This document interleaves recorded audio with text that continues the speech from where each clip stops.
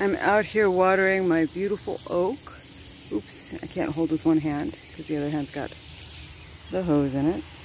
And yeah, I'm doing it the inefficient way. But I want to remind everybody who have these huge, beautiful oak trees or sycamores, really any deciduous tree. Actually, let's just make it any tree.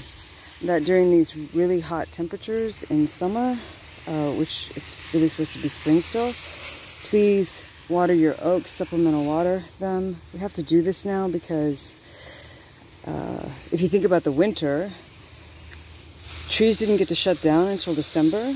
They should have been shut down in October, right? Metabolically slowing down, putting all of their nutrients into the root system and also into the immune system for this year. But they didn't get an opportunity to do so until December.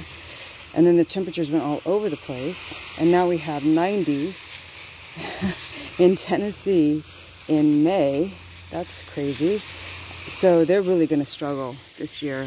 Those temperatures are great for pathogens, not so great for the immune system of the tree. So giving them a little extra love when it's hot and dry is going to be critically important this summer.